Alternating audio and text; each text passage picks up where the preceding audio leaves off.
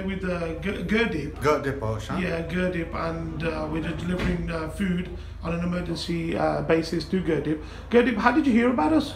Well, I was on the Facebook. I was talking to my family and friends, and I seen the advertisements on Facebook. So I thought, why not I give a phone call to Salma Bank for my neighbor.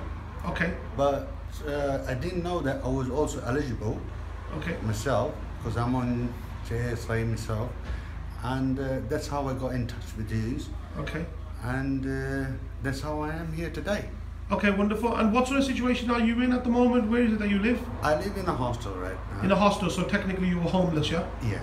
Okay, waiting for obviously council to find you a house and what have you not?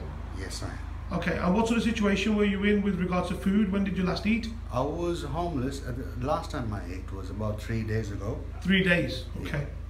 Yeah. And before that, well, obviously I was getting in touch with other people as well in Caris and other neighboring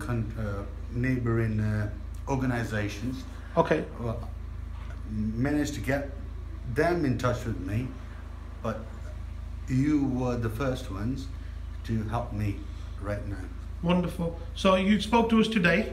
Yes. And we're delivering today as well. Yes. And I would like to just tell our viewers, it's a Sunday. We do work on a Sunday.